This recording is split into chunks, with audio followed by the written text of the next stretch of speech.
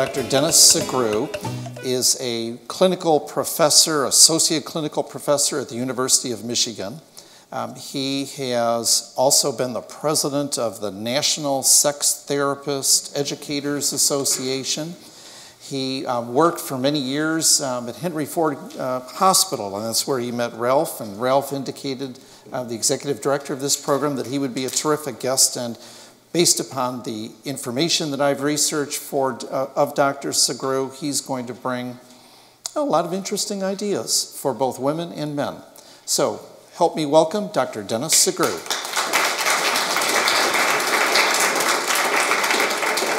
Thanks. How are you? Good. Thank you. So, Dr. Sugrue, you are a sex therapist. I am. So when you go to the grocery store, when people ask you, what do you do? And you say, I'm a sex therapist, or what do you say? Well, you know, being a father of two sons, they got maximum mileage out of that as they were growing up. I wrote a book, co-authored a book, Sex Matters for Women, and my sons in college, whenever they would meet a new woman, they would pull out the book, show it to them, and say, I want you to know the apple didn't fall far from the tree. So they got maximum mileage out of that. So. Well, hopefully they'll take care of you as you age well and they remember you. I certainly hope so. They, as I said, they've got maximum mileage. Kids will ask them, what does your dad do for a living? They'll say, a sex therapist. They'll say, what does your mom do? And they say, she smiles a lot. So, Well, for men and women, I saw you wrote somewhere about different gold standards. Yes. And in sexuality, what's the gold standard for a woman? For most women, probably the gold standard when we talk about sexuality and so forth is intimacy. It's connection. A lot of times we will talk about orgasm and the importance of orgasm. Most of the surveys suggest that orgasm for women ranks about maybe number 4.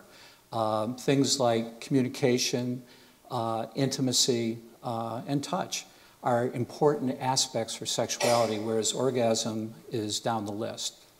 As opposed to, I assume, the follow-up question, the gold standard for men. For men, sure. If an orgasm doesn't take place for a guy, he didn't have sex. That's kind of the thinking. It is the gold standard for many men. And the interesting thing is we see with couples that as men get older, it becomes increasingly difficult, or it takes longer before a guy can experience an orgasm or ejaculate. Matter of fact, we often say that age is probably the best cure for premature ejaculation, that as men grow older, it takes longer and longer. So I'll have couples that will come in and the guy will complain, older couples, will complain, I just have a harder time ejaculating now, so why bother having sex? Now meanwhile, his partner is sitting next to them. They've been married 35, 40 years, and we know that most women do not orgasm every single time they have sex. And that's considered quite normal. The plumbing is very different and so forth. And so I can't tell you how many times I've had the woman sitting next to her partner as he's complaining, why bother having sex? I can't ejaculate all the time. And the woman will say, honey, for the last 35 or 40 years, that didn't stop you from hitting on me, even though you know I don't orgasm every single time. So there is that difference we see between men and women.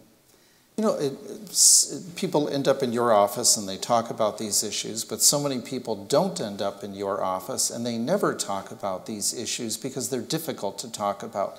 How does a couple that's never really talked about their intimate needs and sexual relations, do you have any advice for how they broach that topic with each other? Yes, I think there's a number of things that can be done. I think the first thing, though, is it is so important. And it's ironic that we'll see couples that have been together for decades and they have faced life in its fullness with tragic moments of burying parents and dealing with job loss and illness and so forth. They have faced the joys of childbirth and raising children and so forth. And you would think if there's ever two people that have had this shared history that could talk about anything, right, this would be it. And yet clearly, so many couples do have that difficulty. So one of the things that I think for starters is just the importance of couples acknowledging, recognizing, people watching this program, for example, being encouraged that this is an area that is so important to talk about, to be able to share what we enjoy, the excitement of being physical with each other, our insecurities, and so forth. Sometimes what we do as therapists when we're working with couples is we may say, you know, why don't you start with taking a series of maybe 5 or 6 simple questions that both of you will separately take some time and write down your answers.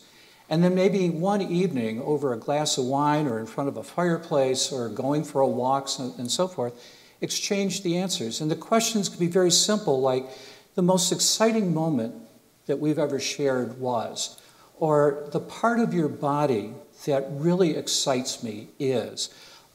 Things like that. Now, stay away from questions like the thing that really turns me off about you is, okay, because that will so fizzle. All yes. positive-oriented all questions. All positive-oriented questions. But to Not like, when are you going to stop? Yes, or when are you going to start? Or yes. Yeah. So, but with those types of questions, it helps a couple to start easing into talking about moving things further along in terms of maybe a later discussion, talking about the thing that I feel most insecure about pleasing you as a partner is. And again, easing into those types of discussions, but they can be incredibly helpful and enriching for a couple. Now, as far as women go through menopause, is menopause an obstacle, a roadblock, a detour for sexual relations beyond that? You know, interesting, one of the myths in our society is that once a woman hits menopause, becomes menopausal, that their glory days are over, that sex is essentially on the decline for them. The research suggests that that just isn't true. There's a number of studies out suggesting that one study asked that very question of a group of women 50 and older. Is menopause the end of one's sexuality? Over 60% of the women said absolutely not. Another 20% said, the jury's still out. And a very small minority said, yes, I feel like I'm very different now and I just don't feel sexual any longer. A very frequently cited study suggests that probably 1/3 of women, perhaps 1 in 3, postmenopausal will say that their sexual interest has declined since menopause. 1/3 will say no change whatsoever. Mm-hmm. And interestingly enough, a full third said, you know what, I wish I had this sexual energy 20 years ago. So menopause certainly is not the beginning of the end. Since we're on 1/3, and 1/3 of a woman's life is usually beyond the menopausal period, so why waste it? Absolutely, absolutely. You know, we talked about the difficulty that a couple has at times in talking about intimacy and sexual relations. So it's advised in a woman through menopause and maybe through some physical issues goes to her doctor. Why aren't doctors talking or asking about sex as much, and what can we do as patients about that? Sure.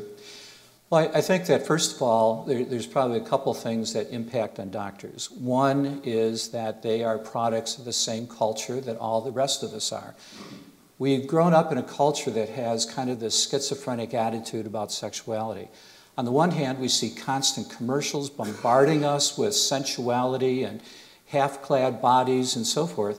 And yet, on the other hand, we have a very strong puritanical heritage that gives double messages to women, that gives very sex-negative messages to our kids as we're growing up, so that talking about sexuality is a very atypical behavior for most people growing up in their households. Now, some families are exceptions to that, but for many kids growing up, sex is not talked about openly. So we have physicians coming from that same background. I think the other thing is that many times physicians can get caught up in terms of what they see as the medical necessities, and sometimes don't appreciate the fact that in treating the whole patient, whether we're talking about doing a routine annual physical, where questions about sexual functioning and we try to make this argument every time, certainly when I lecture to physician groups and so forth, is that should be an essential question as part of a normal physical examination, because it tells us a lot about overall health and well-being. But also physicians that are treating cardiac patients, physicians treating individuals that in oncology units and so forth, where people have questions about they want to continue their lives. Even individuals who are terminally ill, it is a myth to say that those individuals are not interested in being physically intimate, that they're not interested in experiencing touch with a significant other. And yet, trying to get our oncologists and our cardiologists and so forth to appreciate that becomes our challenge. All right, so I have a health issue like this. I deal with my oncologist, or I deal with whatever doctor it is, and they're not asking me that question. Do I ask them? And how do I frame the question to them? Is it as simple as, can I have relations tonight? Absolutely, and I appreciate the fact that that's asking for a lot of courage on the part of many individuals, because I think whenever we find ourselves in a doctor-patient relationship, for many of us, the doctor's up here and Sure. we're here, so it becomes kind of difficult. Now, some people have no problem coming right in like a Sherman tank, and they will pound out their questions, and God bless them, that's wonderful. But it is difficult. I'm not going to downplay that at all. But absolutely, I think it's important for people to say, being physically intimate with my partner is important. When can we start back up? Or what activities are safe for us? And hopefully people can be assertive and essentially not be discouraged if the physician.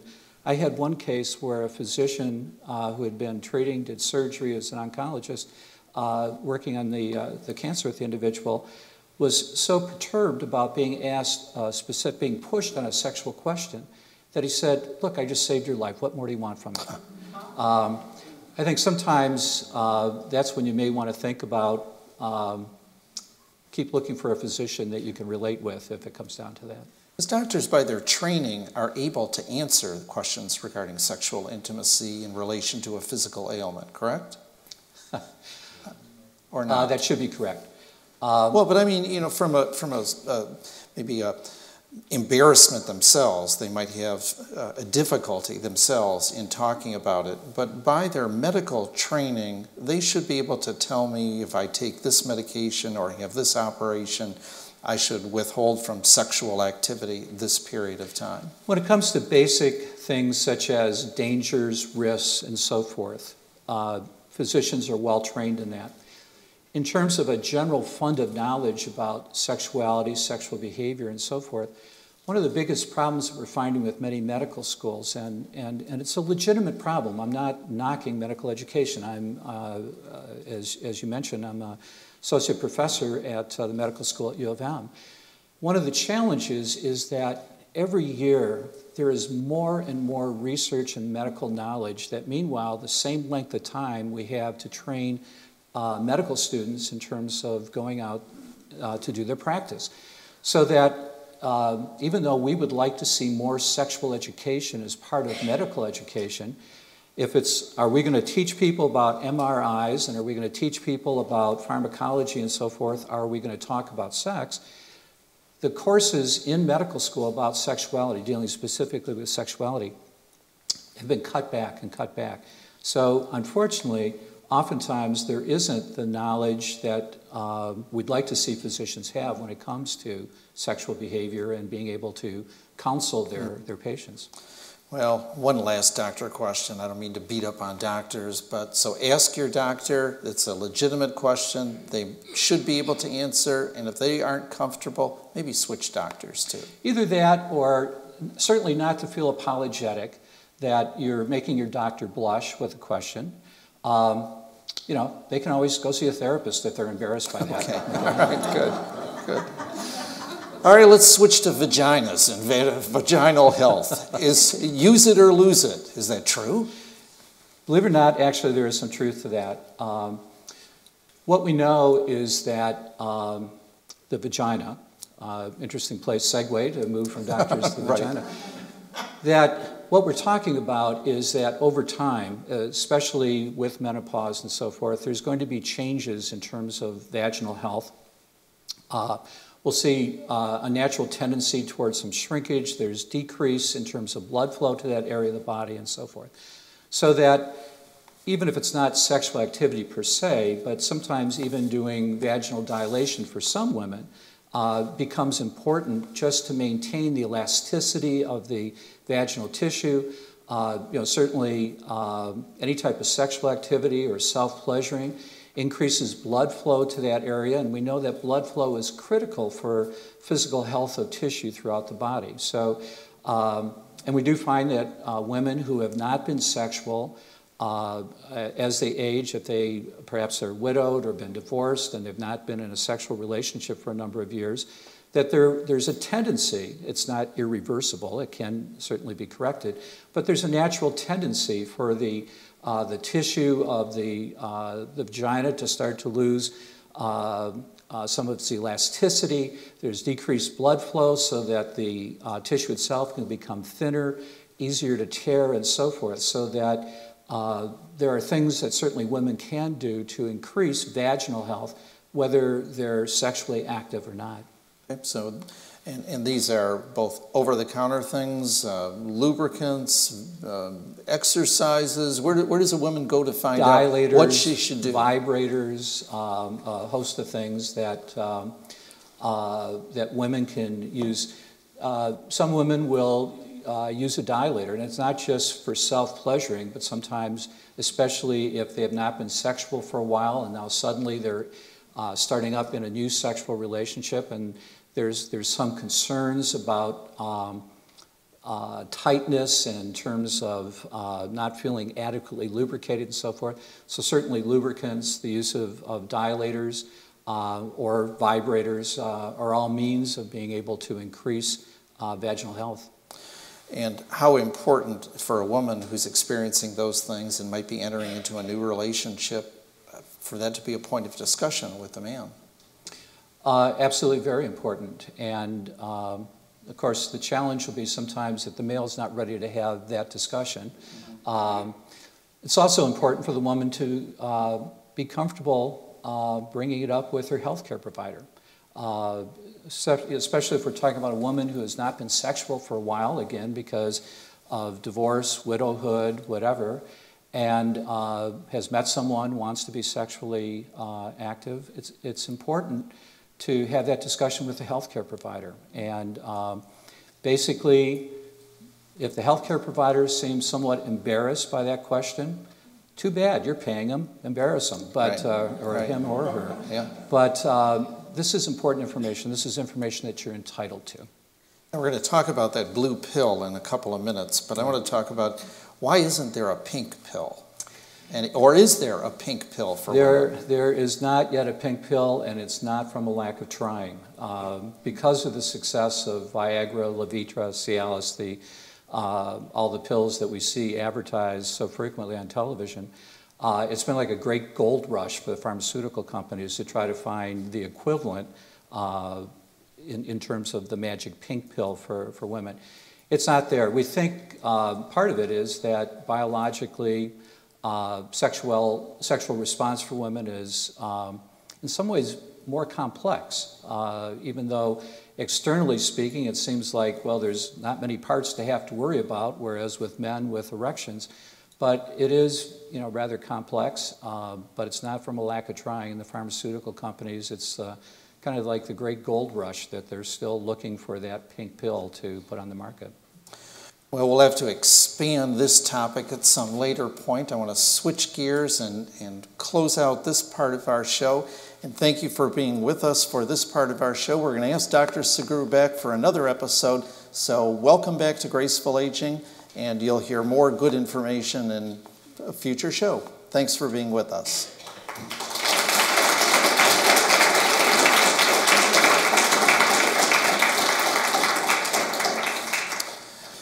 We've got about 7 minutes or so. We've got 7 minutes for questions. So is there a question for Dr. Sugrue? There we go. Noreen, I know we can count on you. I'm so turned on now. Talk to me a little bit about sex appeal and about foreplay. When your body changes, you know, when you're young, you just sort of are in touch with sex appeal. You know, you wear a lower cut dress or just something that you're aware of. As you age, sex appeal seems to manifest itself differently, and finding that road is a little more complicated, at least in my thinking. And also foreplay. I'd like to know more about the kinds of foreplay or what makes up foreplay as you age. Two great questions. One of the interesting things is with sex appeal, when we're younger, it's, again, body characteristics and so forth, but attitude probably becomes far more significant when we talk about sex appeal as we grow older. It's much less about the shape of the body or whatever, but it's much more someone who is comfortable in their own skin.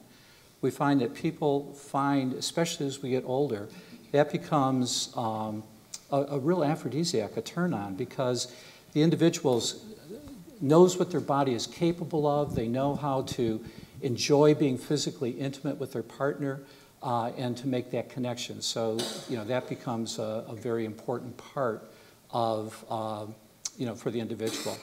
And then the second part of your question was with foreplay. I often will tell people that foreplay is taking the garbage out for your partner after dinner. It's the activity that starts to create a sense of connection for the couple. So that it's not, and for many couples, especially as we get older, what we have traditionally referred to as foreplay actually becomes the sex play, because, you know, erections are not always possible for the individual. So as a result of that, rather than saying, well, why bother having sex or even trying because I can't do it, because I can't get an erection, or he can't get hard, instead what we try to do is help couples to appreciate the fact that lovemaking is not always going to require an erect penis. It's not always going to require penetration and thrusting and so forth. But instead, what we're talking about is being physical with each other, emotionally connected, and that becomes an important part of the whole sexual experience that I think we become much better with as we get older, because our bodies have changed, not for, you know, to our detriment, but it becomes possible to start really making a connection of that appreciation of flesh on flesh that can be an incredibly pleasurable and arousing experience. We have another question back here. Just two quick questions, Doctor. What's the oldest couple that you've ever treated? And when all else fails in terms of medication like Viagra and the other medications, do you ever advise people on any type of herbal remedies? I'm sorry, do I ever advise? Do you ever advise them on any type of herbal remedies? I'll start with the last question first. In terms of herbal remedies and so forth, there are many products out there that are supposed to be aphrodisiacs and so forth. There are very few over-the-counter medications or supplements or whatever that, very few, that have any what we consider gold standard scientific evidence to support that they either will increase erectile response, increase sexual interest, and so forth. There are some things out there, I won't name products, but there are some herbal supplements that may be of some help, but the research, the jury's still out on that. And then your first question was? What's the oldest couple that you've ever treated? Oldest couple, the gentleman was 85 and his partner was 82. Okay. And did it work? Yes. And as I recall, she was complaining he was coming too quickly, so God bless him. Dr. Sugrue, thank you again for being a guest on Graceful Aging. Thanks for Appreciate having it. me here.